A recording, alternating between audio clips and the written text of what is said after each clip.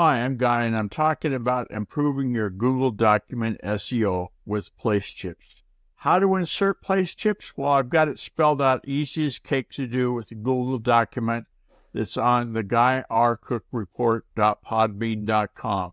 As you basically create a place chip in the document, use it to quickly open the location in Google Maps, so you can get found. And think how many times you've heard about the phrase location, location, location. Well, making that easy to find with Google Maps, that's even better.